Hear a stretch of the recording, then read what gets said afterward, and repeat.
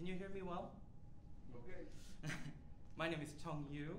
Thank you for coming to my lecture recital. I hope that the topic that I'm going to talk about is interesting to all of you. And today, I'll be discussing clarinet sonatas in the 20th century. I selected 6 sonatas that show the wide stylistic variety in the genre, which are written on the program you have. Do you know about clarinet sonatas in the 20th century? Even many clarinetists would say not really. The first sonatas for clarinet and continuo were written in the 1790s by François de Vienne. During the 100 years from de Vienne's sonatas to Brahms' 2 sonatas, written in 1894, there are only about 30 sonatas that are still performed with regularity these days. But since the beginning of the 20th century, there has been an enormous increase in works for clarinet. An article from the Journal of Research in Music Education shows that there were 100 pieces added on a list of works for clarinet only between 1966 and 1972. Unfortunately, though, only a few works have remained in the repertoire. The range of musical styles found in the 20th century is vast, encompassing Impressionism, Expressionism, Neoclassicism, Serialism, Minimalism, and more. With its wide register, huge spectrum of dynamics and timbre, and various extended techniques, the clarinet is uniquely suited to the performance of all such styles, with flexibility that other woodwind instruments would find hard to match. I'm going to demonstrate the full range of expressive possibilities on the clarinet in the great diversity of styles found in the 20th century by pointing out special uses in the works that were not common in the classical and the romantic periods. The first movement of a sonata often includes crucial elements that can define the character of a whole piece. Therefore, the first movements of each work will receive the bulk of analytical attention, while a more cursory glance will be given those movements which follow. The piece chosen for this lecture recital will be explained in chronological order. The first piece that I'm going to introduce is Saint-Saëns Clarinet Sonata in E flat major, Opus 167, written in 1921. Camille Saint-Saëns, one of the most famous French composers in the late Romantic era, wrote 3 woodwind sonatas during the last year of his life for oboe, clarinet, and bassoon. He also intended to write sonatas for flute and English horn in an effort to found solo repertoires for those woodwind instruments. However, he died before finishing his plan. Saint-Saëns Clarinet Sonata is in 4 movements. This sonata was dedicated to Auguste Berrier, a fine clarinet player and a professor at the Paris Conservatoire. According to musicologist Jean Gallois, the clarinet sonata is a masterpiece full of impassionedness, elegance, and discreet lyricism. The style may be considered neoclassical since the work possesses elements of the galant style of the 18th century, as do the composer's other 2 woodwind sonatas. Hence, it is not surprising to find forms associated with the Baroque suite utilized here. Of special interest is the moving way the sonata concludes. After all the various atmospheres, calm, playful, sad, and virtuosic, shown in the 4 movements, the opening of the first movement suddenly reappears at the end of the last movement, with slightly altered harmonies. Perhaps suggesting the composer reminiscing on his early life in the face of death. The Saint-Saëns Sonata employs a conventional tonal language, and the keys of all movements are closely related.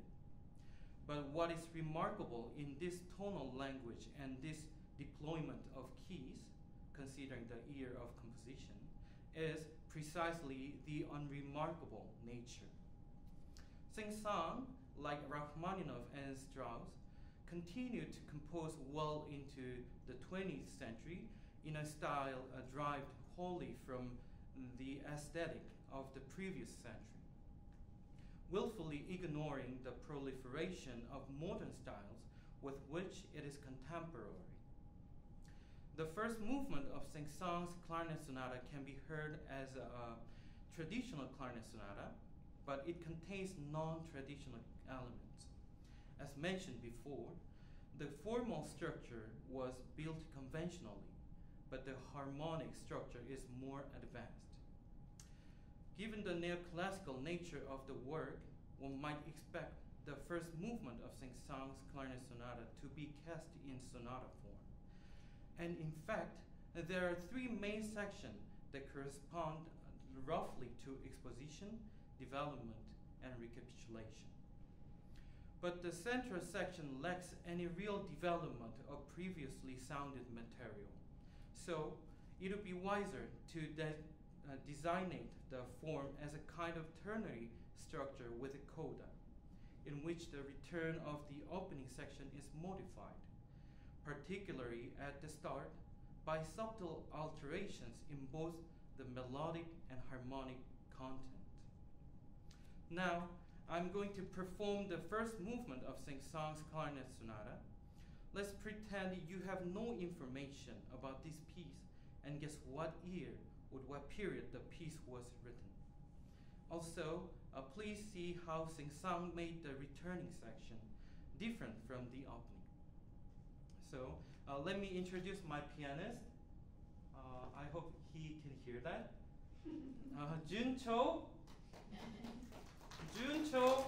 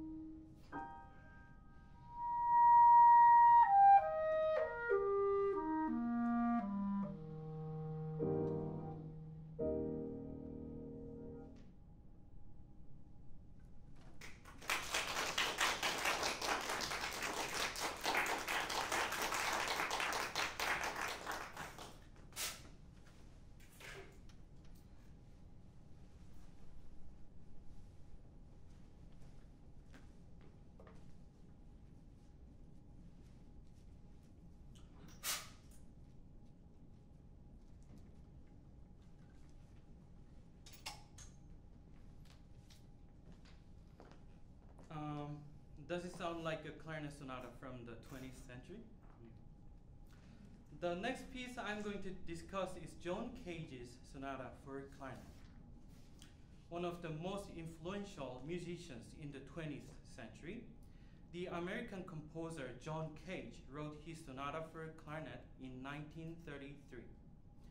The work was premiered with the composer at the piano at a New Music Society of California workshop in San Francisco, because the clarinetist who was supposed to perform the piece was unable, while his replacement, the principal of the Los Angeles Philharmonic, proved unwilling.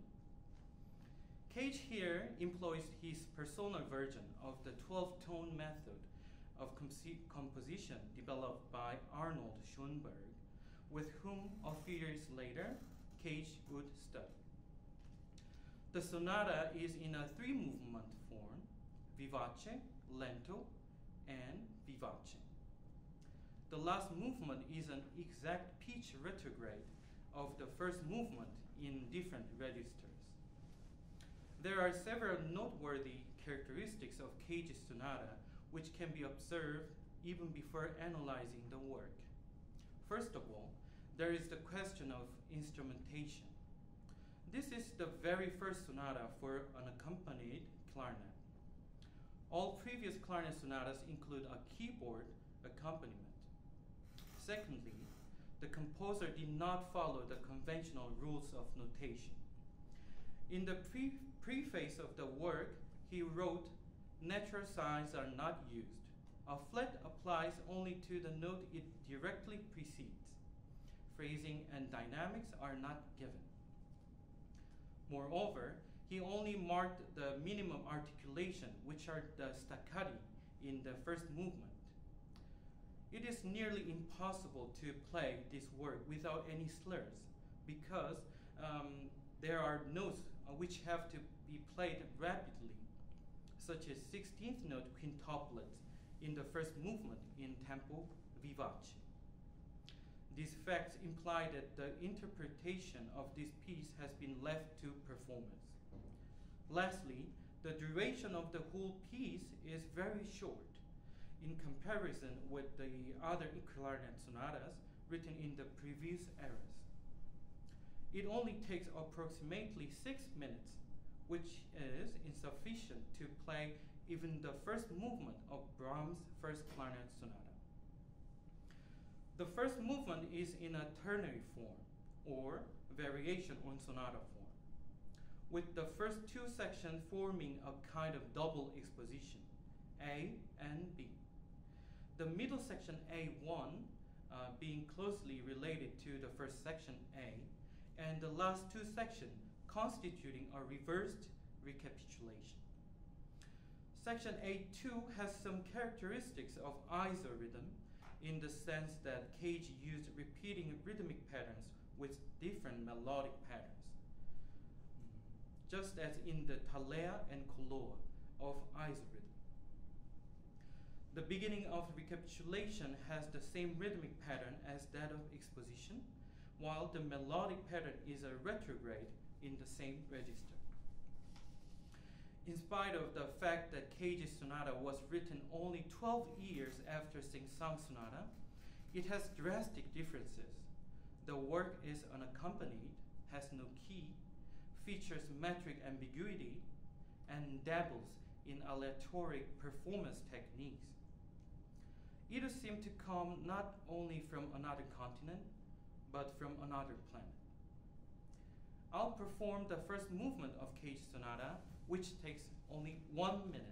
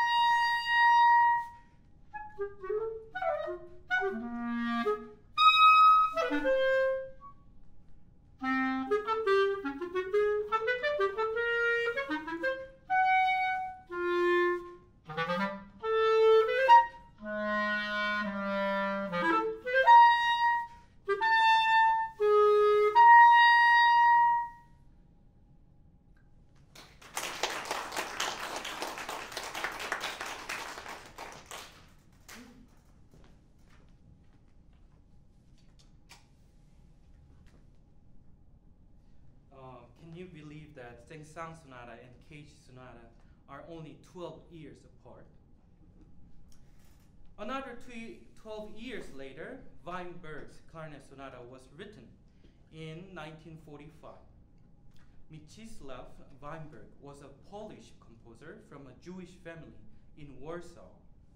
For me, his life is dramatic and tragic, and it inspires me so much. He successfully escaped from Warsaw to Minsk just before the Nazis' invasion of Poland in 1939. But his parents and his younger sister, who had remained behind, perished in the Trauniki concentration camp. Later, he was evacuated from Minsk to Tashkent in Central Asia in 1941. In 1943, finally, he moved to Moscow at the invitation of Dmitri Shostakovich. Even after settling down in Moscow, where he had lived until his death in 1996, he was arrested and charged in 1953 in connection with the Doctor's Plot, an anti-Semitic campaign that could carry a sentence of death. Luckily, he was released from prison with the tireless help of Shostakovich. Throughout these continuous hardships, Weinberg never stopped making music.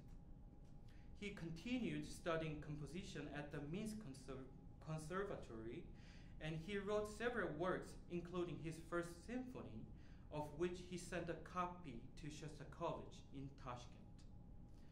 The relationship between Weinberg and Shostakovich was not only personal, but professional. They shared new composition and influenced each other. Even though it was composed only 2 years after Weinberg arrived in Moscow, the musical influence of Shostakovich is clearly shown in his Clarinet Sonata.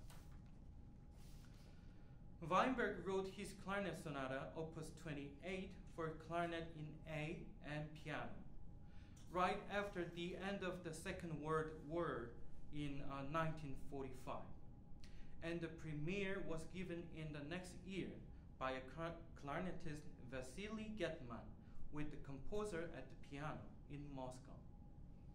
The work consists of 3 movements: allegro, allegretto, and adagio. The first movement shows the composer's fervent lyricism. The second movement alludes to Jewish klezmer music, an important part of Weinberg's style. The composer chose a slow tempo for the final movement rather than a fast one. However, it still presented virtuosity on the clarinet in a cadenza as well as in the lyrical conclusion in D major. There are no extended techniques used in the work, but it is demanding to execute the fast passages in non-traditional tonalities, especially the cadenza in the last movement. Traditional clarinet sonatas usually begin with an introduction or the main theme on the piano, or present one of them by the 2 instruments together. In addition to the fact that the composer let the clarinet play unaccompanied for approximately 30 seconds at the beginning of the first movement, he placed a piano solo for 22 measures at the beginning of the last movement, which takes about 2 minutes to play. After this long solo, the clarinet is given a 2-part cadenza. To employ this long cadenza-like solo parts on both instruments in the genre of clarinet sonata was a way of breaking new ground. Another feature of Weinberg's first movement that distinguishes his sonata from those written before it is found in the use of metrical phrases. Despite the apparent meter of common time, with no clarifying accompaniment, and by using note values of differing length, the composer achieves a liberating ambiguity of rhythm. At the beginning of the movement, the clarinet introduces the main theme alone over 4 phrases divided by slurs. There is a transition in the recapitulation, and it has interesting harmonic components. The right hand of the piano, along with the clarinet, presents a D major chord, while the left hand outlines G minor. Thus, the first 2 measures of this part can be characterized as polytonal. Though it is composed later than the Cage Sonata, Weinberg Sonata reveals a deeper connection to European musical traditions. On the other hand, it is more daring and unconventional than the Sonata of Saint-Saëns. I'm going to perform the first movement of Weinberg Sonata. I hope you find his somewhat bright lyricism even from his hard life.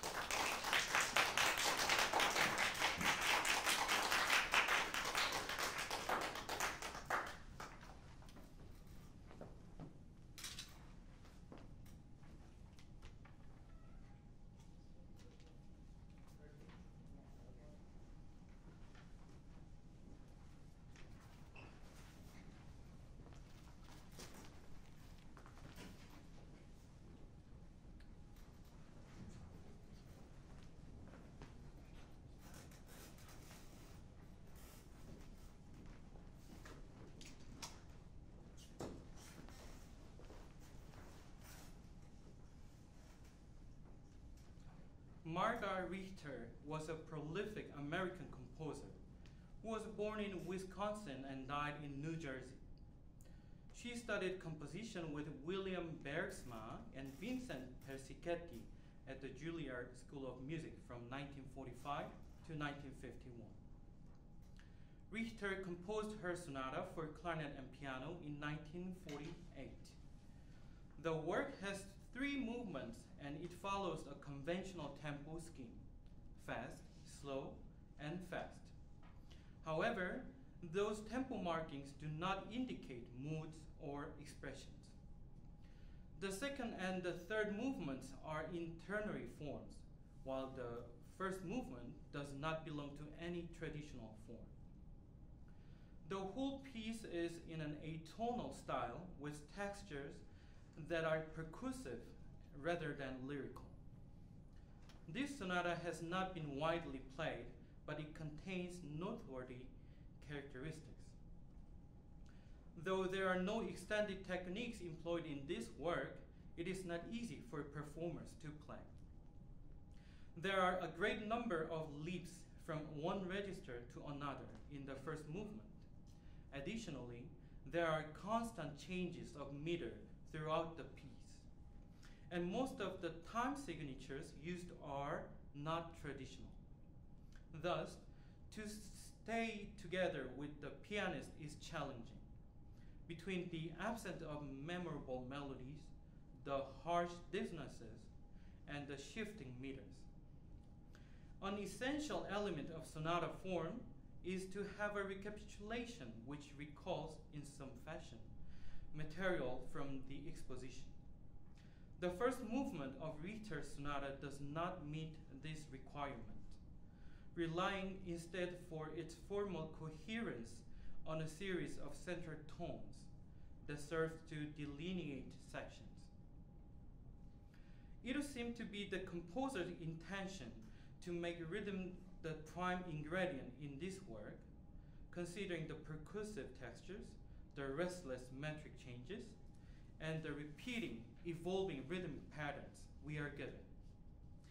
The treatment of pitch, though not strictly serial, avoids both the tradition of lyrical melody and the conventions of tonal harmony.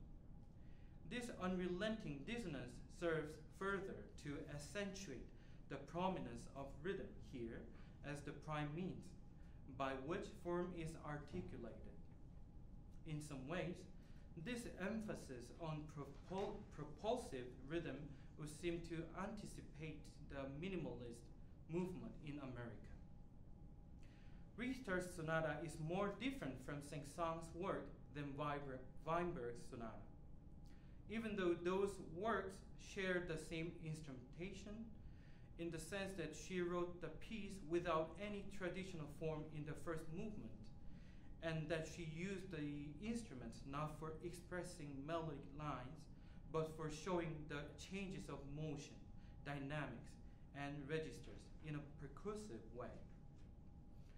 Her sonata is even more avant-garde than Cage's sonata because of its formal structure and the way she employed the instruments. Now, I'm going to play the first movement of Richter's Clarinet Sonata. I hope you enjoy percussive waves she created.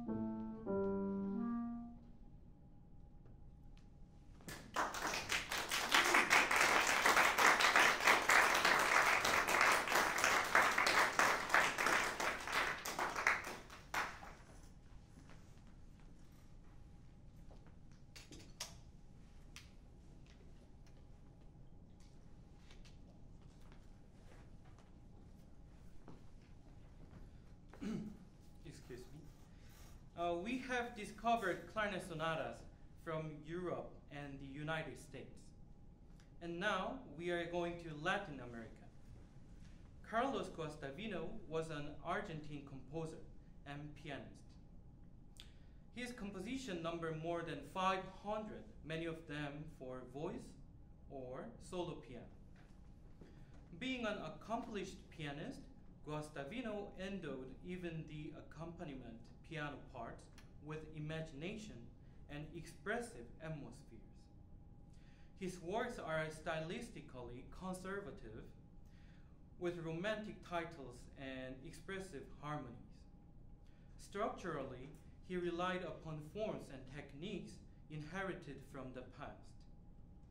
Disdaining the various modernist styles with which he was surrounded, Guastavino allowed himself to be influenced by 19th century Argentine nationalist composers, such as Julian Aguirre. Guastavino's sonata for clarinet and piano was completed in 1970 and dedicated to Luis Rossi, an Argentine clarinetist. In keeping with the classical tradition, the work is in 3 movements: Allegro deciso, Andante, and Rondo Allegro spiritoso. Guastavino also deployed his tonalities in a time-honored romantic fashion, progressing from the darkness of F minor in the first movement to the triumphant parallel major in the 3rd movement. The first movement is in sonata form, the second movement in ternary form, and the last movement rondo form. The presence of Latin American dance in this work allows us to characterize it as an example of nationalism in music. Lyrical melodies predominate in each movement, although the opening of the first movement is rather abstract. The second movement overflows with romantic feeling, and the last movement presents lively melodies, as well as an expressive slow section in the middle, which is related to materials from the first movement. Guastavino also included chromatic and contrapuntal passages in this piece, in which clarinet and piano play equal roles. One almost gets the impression of a fantasy because conventional cadences are rare, and the absence of the tonic chord in the main thematic section makes the exposition ambiguous in terms of key. What sense of key center there is would seem to exist through the insistent reiteration of the dominant. Polyrhythms of 2 against 3 often appear. This rhythmic figure plays an important role in the first movement and gives the character of Latin American dance, along with the characteristic melody lines. This movement preserves most characteristics of traditional sonata, such as key relationship and formal structure. However, other materials that the composer uses make it sound different from the genre. The dance-like introduction, the lack of the tonic and cadences to it, the prevalence of dominant and half cadences, and 2 against 3 polyrhythms with melody lines in the Argentine style. Therefore, though this work can be said to be written in a conservative manner, it is clearly distinguishable from Saint-Saëns. Even though Guastavino's and Weinberg's sonata shared some characteristics, lyricism, indigenous melodies, cadenza-like moments, Guastavino's work still sound more traditional in terms of its harmonic and straightforward form. I'm going to play the first movement of Guastavino's Clarinet Sonata. Let's see how you would name the piece between sonata and fantasy.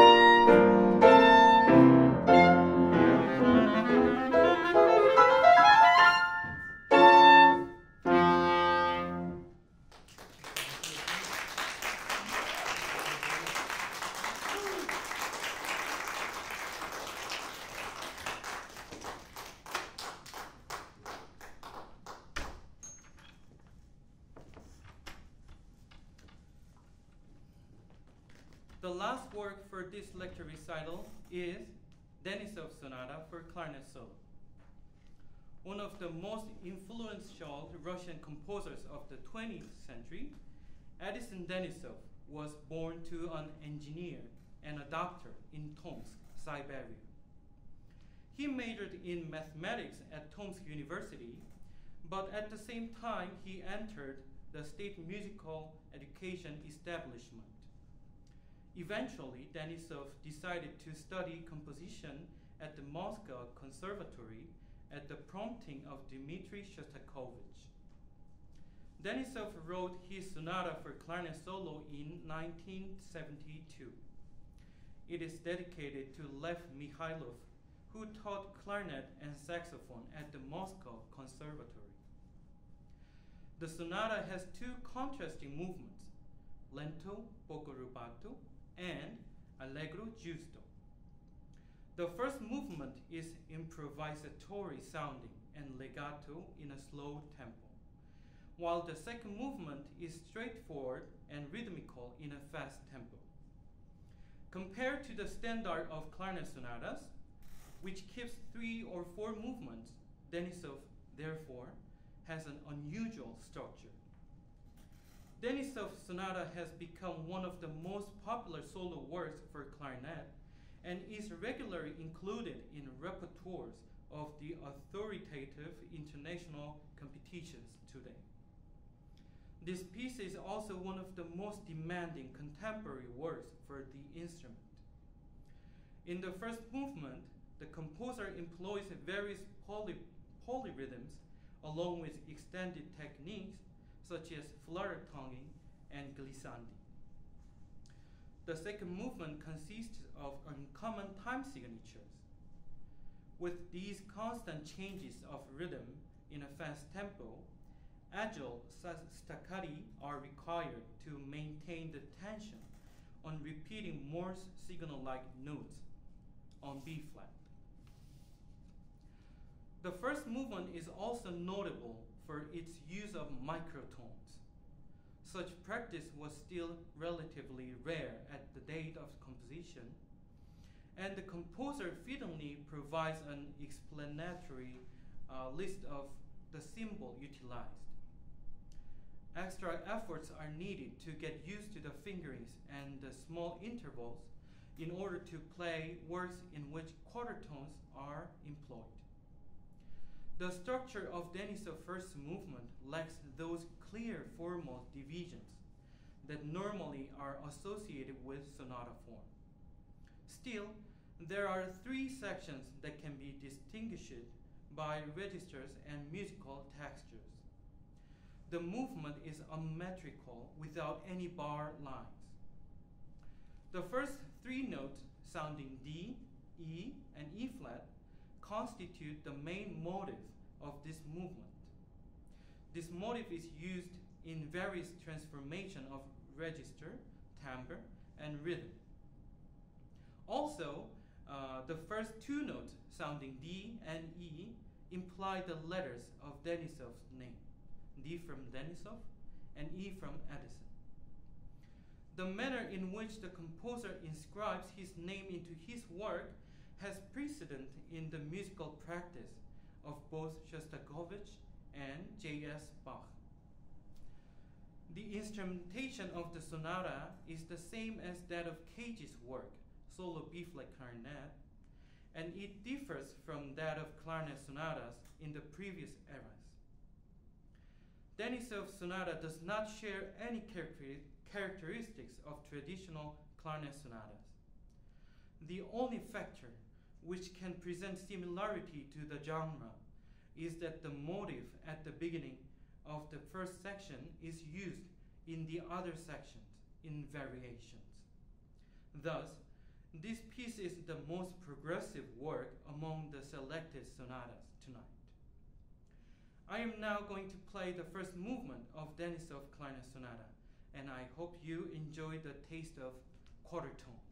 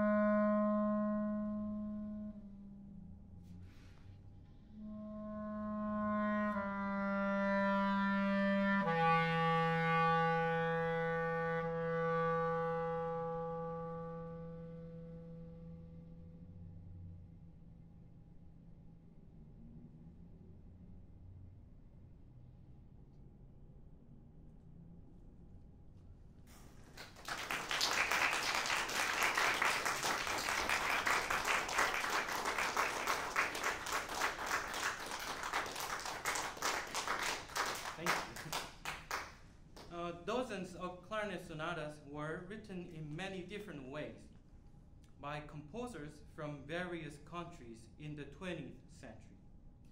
Some of them, like that of Saint-Saëns, are written in the style of the classical and romantic periods, employing 3 or 4 movements and traditional forms in the first movement, along with conventional harmonies. Other composers, such as Cage, Weinberg, and Guastavino, wrote their clarinet sonatas by combining some conventional characteristics of the genre with new ideas from the 20th century, such as atonality, 12-tone technique, nationalism, and unmetrical rhythms. The remaining composers featured here, Richter and Denisov, turned away from traditional composition and created avant-garde clarinet sonatas. Due to the fact that some conservative works were written after the appearance of progressive works, it is hard to say that there is a chronological development of the genre in the 20th century.